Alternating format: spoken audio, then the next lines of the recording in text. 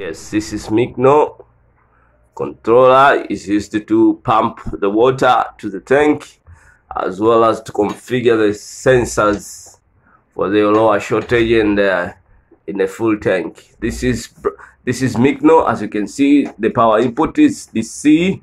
Input can be DC up to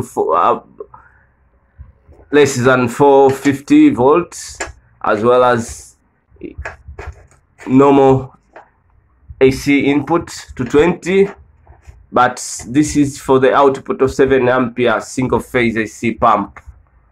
And the model of this is KE300A-01-04-0RR7G-S2. Right now, this pump gives us a full warning water tank, so the pump now is off. As you can see, this is Micno Controller, and here is our water tank, full configured. Yes.